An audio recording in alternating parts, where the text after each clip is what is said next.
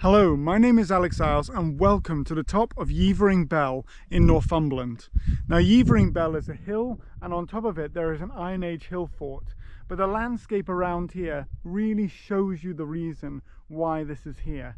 If you look below me you can see the Millfield Valley, and then we'll go to the other side where you can see the Cheviots on the other side. This is a rich valley created by the last ice age, so glaciers would have come through here, and as they melted away they dropped the rich fertile land and the landscape you see below me.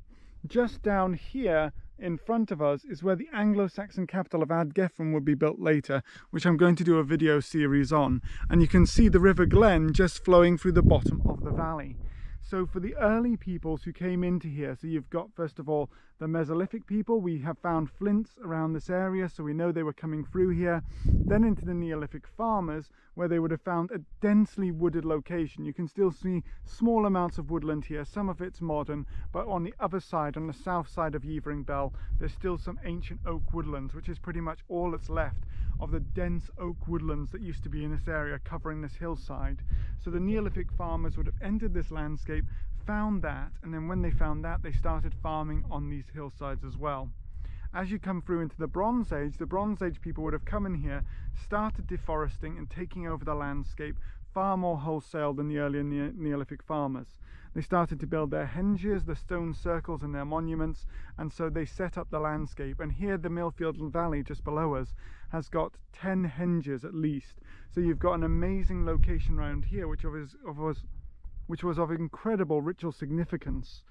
Following on from that, just here, Yeavering Bell seems also to have had a huge amount of ritual significance as well, because of the fact there was a cairn on top of here too.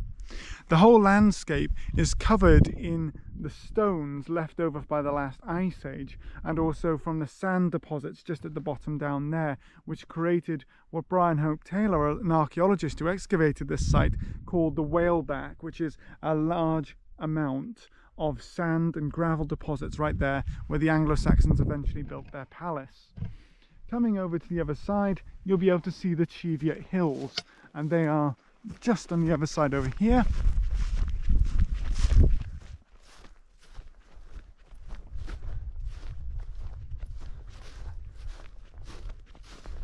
And by the power of editing, I'll jump you through till you can see them on the other side.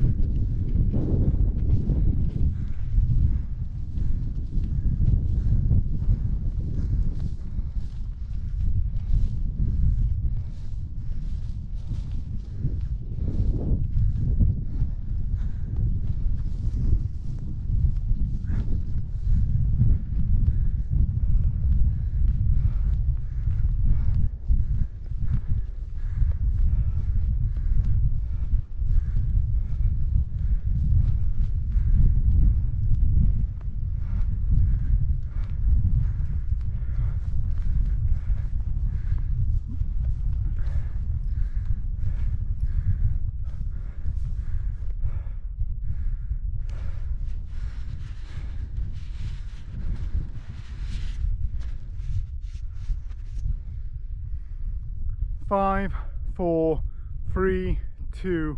So here on the other side you can see the Cheviot Hills in the distance, and those hills over there, on a clear day you would see Hillfort Hill on the other side.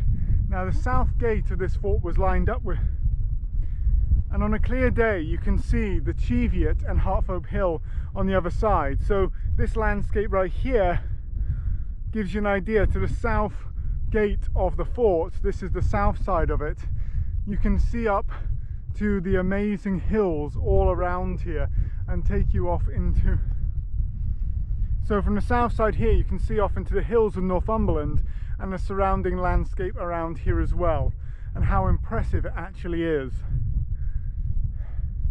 Now imagine this as dense woodland, where the people, the Bronze Age and the Paleolithic or the Copper Age people, are moving into this landscape, and they're finding this dense woodland here that they're moving into and taking hold of it.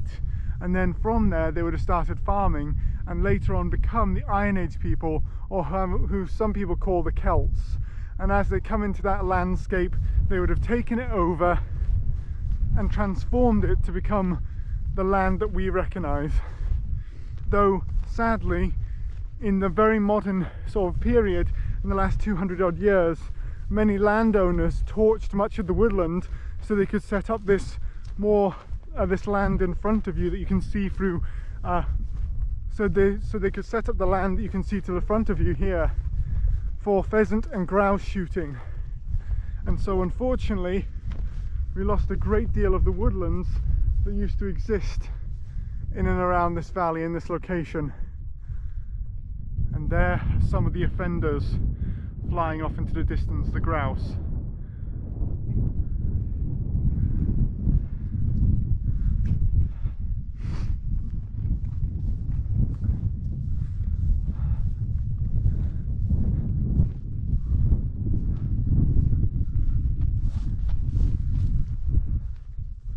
I really hope you've enjoyed this episode, even if it's a shorter one, and it's introduced some of the landscape around here so you can understand what it would have been like just as the people came and took over the landscape.